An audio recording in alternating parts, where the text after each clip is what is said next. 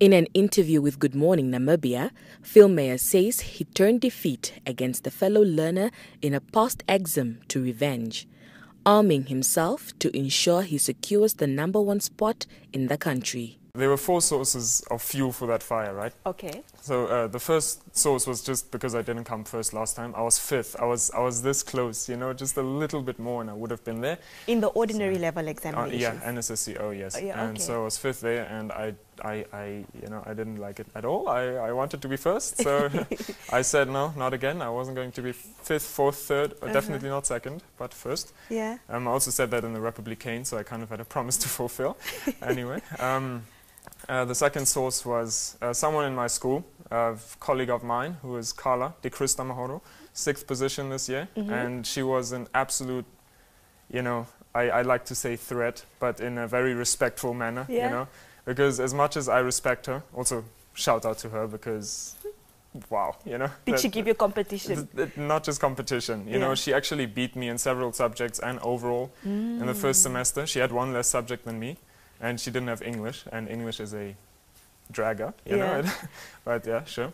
And the 4th reason was actually, you know, a couple of private scholars at the NSSCO announcements last year, that 2 of whom beat me, and they actually made fun of Delta. They mocked Delta, and I didn't take it lightly. Okay. And that was actually, you know, every time I remember that, I'm like, no. You need to show them. Exactly, yeah. This time it's going to happen, and 2 of them didn't show up at all this time.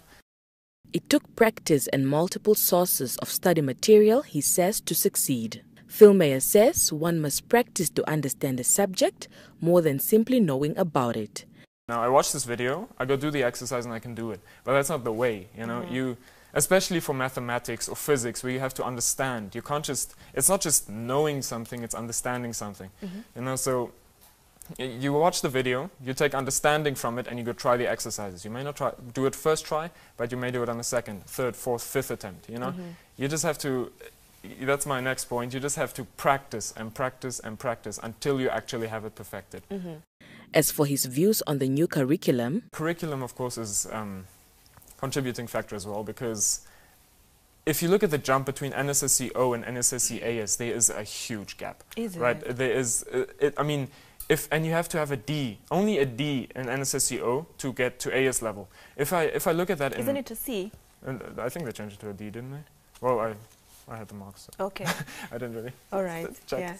But sure, let's say C even, right? So I mean, we all kind of know that the marks in NSSCO, a C isn't necessarily 60%, right? It can be a bit lower. So let's say a C is 50%, right? So you know 50% of the work in grade 11. Now you have to jump to grade 12, AS, with all this complex stuff. Computer science as well, mathematics, physics, chemistry, everything is just so much more detailed, you know, and understanding based. And now you have to take your 50% basic knowledge, if you will, and somehow get to the same 50% in this advanced syllabus. So, I mean, you know, it's expected that you drop 2 symbols. 2 symbols. If you have a C, you suddenly have an E.